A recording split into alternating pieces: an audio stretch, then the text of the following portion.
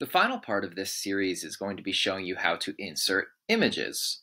Now, this isn't going to be your typical just going to insert image that you have on your computer rather than using the Unsplash add-on.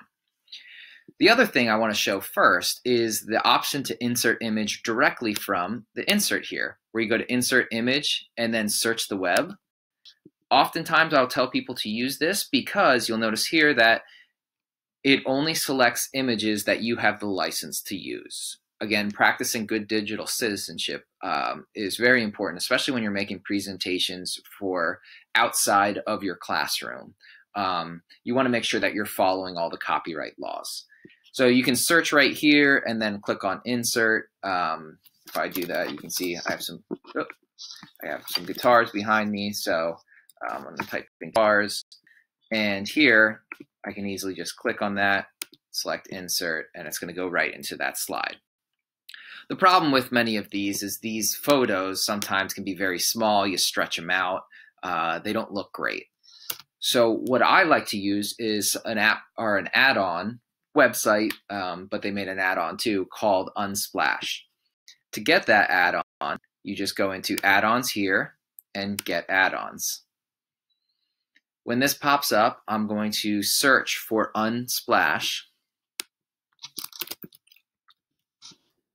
images. I'm going to select this and click on install.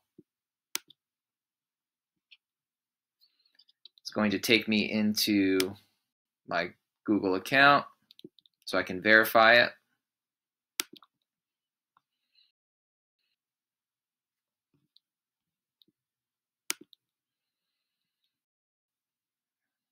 Okay, and now it's adding it as an add-on to my Google slide. So the beauty of this is, yes, I've used the website many times, and going back from one tab to the next it's fine, but this makes it a lot easier. So now I have Unsplash images, and I just go to Insert Unsplash. This is great if I want to search any kind of topic here. Let's say I type in mountain. Actually, let's go to underwater. All right, so now I have all these great HD pictures available for me. I like this one.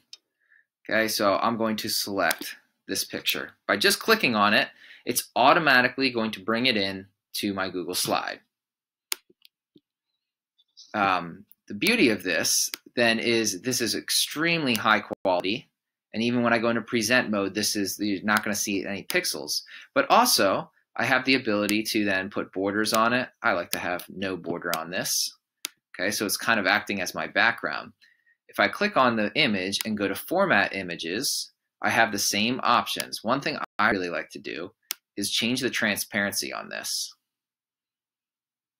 Okay, and just adjusting it to about 75, between 75 and 80. Then if I go into background, I can change the background, let's say, to a darker one. And now I have something that I can actually put text over. If I say, oh, well, that's not quite dark enough, I just want to be able to see that in the background. And now when I go over to put text in,